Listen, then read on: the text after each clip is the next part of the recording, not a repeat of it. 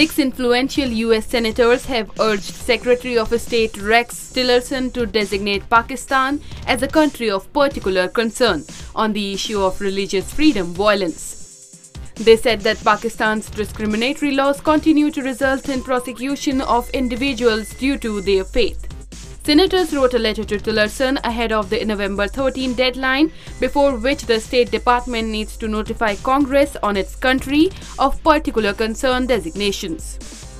The development came a day after Tillerson threatened Pakistan that if the country did not act effectively against terror outfits, US will use its forces to deal the NYOOOZ. News Desk.